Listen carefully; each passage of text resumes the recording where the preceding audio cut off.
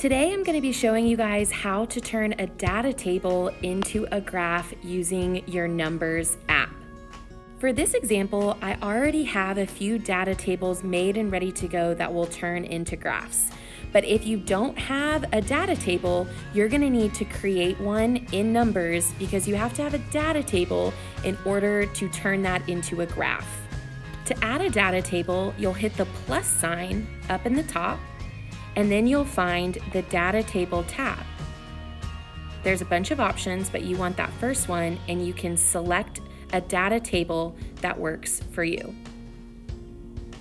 For the purposes of this video, we're going to use the data tables I already have made here, and I'm going to show you guys how to turn them into a graph.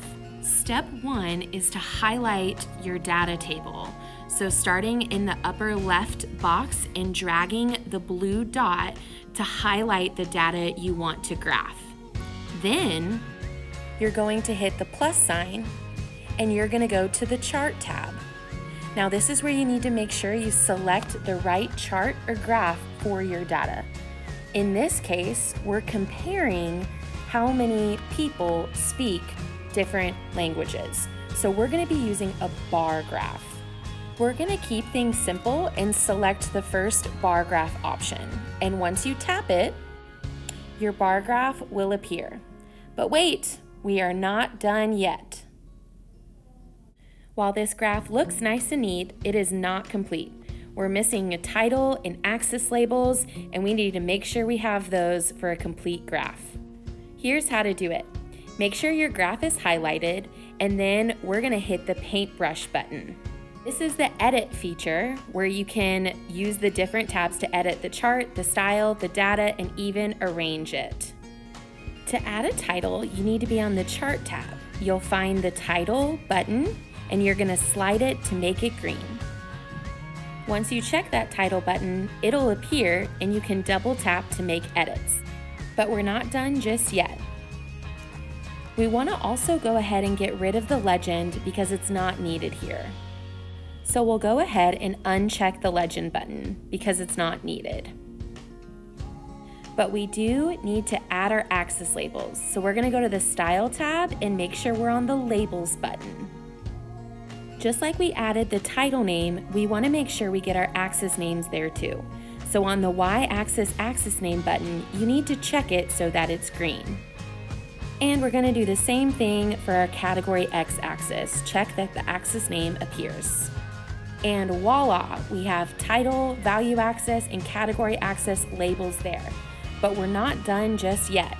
We have to actually make edits to those so they are appropriate for our data.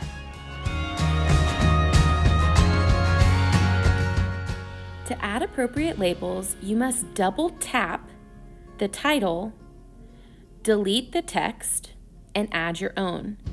In this case, we're going to use the same title as the data table, as it is appropriate and includes both variables. How many languages do you speak fluently? Make sure you have proper grammar here as this is a professional graph. Next, we're going to do our Y or value axis. Double tap, delete the text, and put in the correct value. It's going to be number of people, as that's the data that's graphed on the Y-axis. Last but not least, our category or X-axis. 1, 2, 3, 4, that would be the number of languages. And now we're done. Last but not least, let's check that our graph is appropriate by going through Tails. Does our graph have an appropriate title? Yes. Do we have axis labels, A-axis labels? Yes. I is for increments, 0, 30, 60, 90, 120. Fantastic, check. Numbers is great because it kind of does that for you.